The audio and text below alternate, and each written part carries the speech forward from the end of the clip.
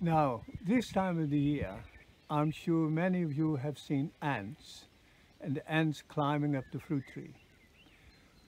Come from the ground, along the stem, all the way up. What are they after?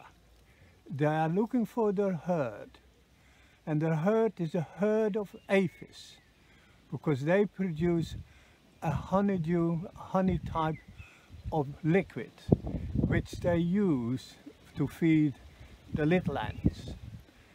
So, if the first thing is, when you see ants going up your tree, you know you got aphis.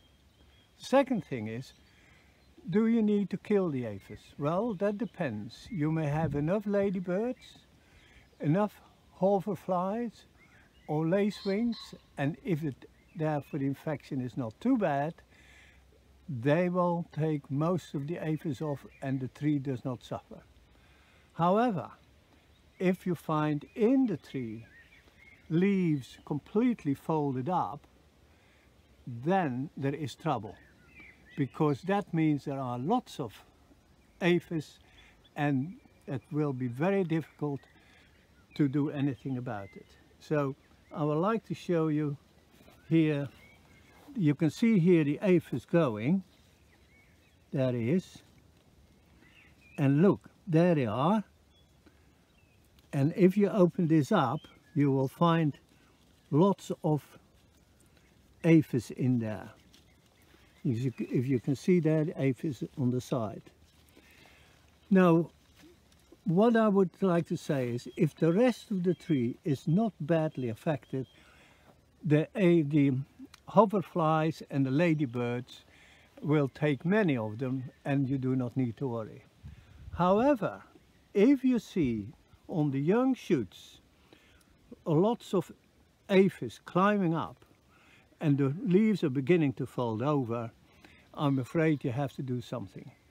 Now, let's be as organic as possible and not use chemicals. Organically, you can use a soapy liquid, say for example a fairy liquid, and it is the same concentration as you use in your washing up bowl. So that is the first thing. However, that will not do anything to the aphis when it is all curled up. The other possibility is that you can use another organic type of spray called pyrethrum. That will be partially effective. So overall the message is, make sure that the amount of aphis in your tree does not result in the end shoots all curling up. And secondly, weigh up if there are enough other insects there as predators which keep the overall population of the aphis down. Thank you for watching.